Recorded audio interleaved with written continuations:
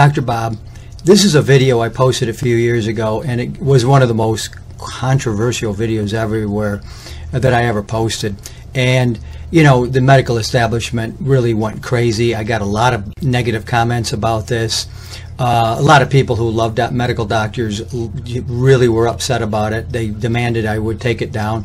YouTube got a lot of complaints. I know some people, they posted these complaints. They reported me to YouTube, and they didn't ask me to take it down, but they totally demonetized it and they hid it. That's the biggest crime. You couldn't find it in the search engines. You couldn't find the video. It's there, but it's not really there.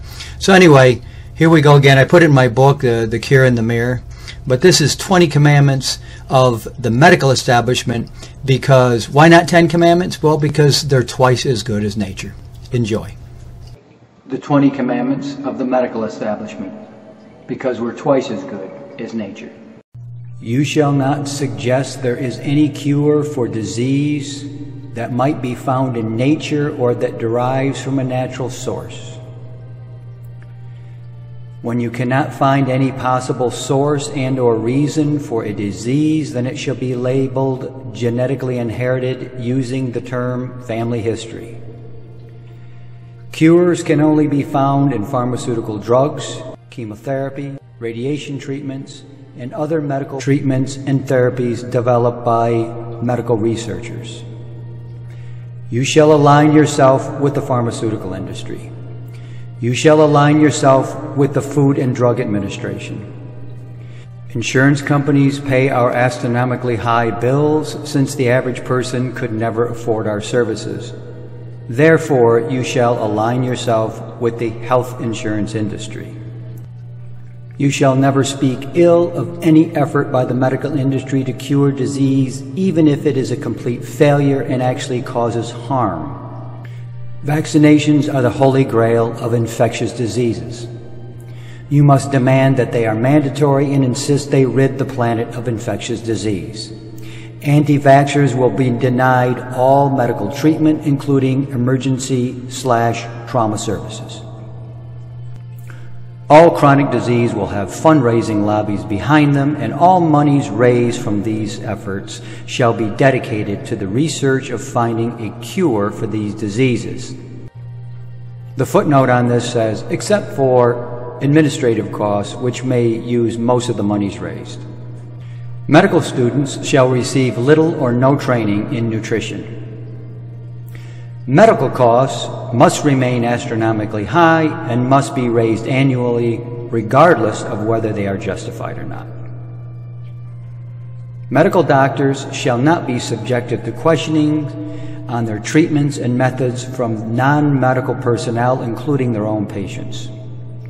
Medical doctors shall remain arrogant, aloof, and inaccessible in order to give them the patina of absolute authority. Medical doctors shall suggest to their patients that they should improve their diet and exercise and give no specificity as to what this actually means.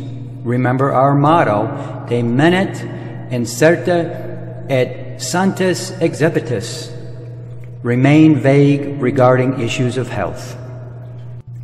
If a patient asks their medical doctor about a natural supplement or trying a healthier diet to stop the disease they have been diagnosed with, said doctor should reply that they are to change nothing in their diet and absolutely take no natural supplements that may interfere with the medication they have been prescribed.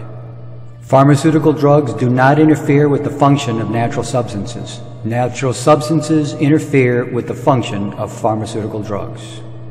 When a patient is not cured, their symptoms are not abated, or they die, the fault is with the patient and not with the prescribed treatment. If a patient is found to have cancer, the only possible course of treatment is chemotherapy, designated drugs, or radiation. If said patient questions this treatment or the philosophy behind using them, then said patient must immediately be told that they need to get their head right regarding these treatments, or they will not be treated at all if this kind of attitude persists.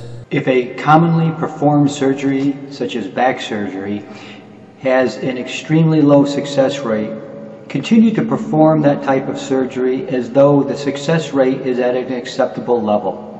And last but not least, primum non nocere, first do no harm. This commandment is currently under review and is subject to change and or redaction.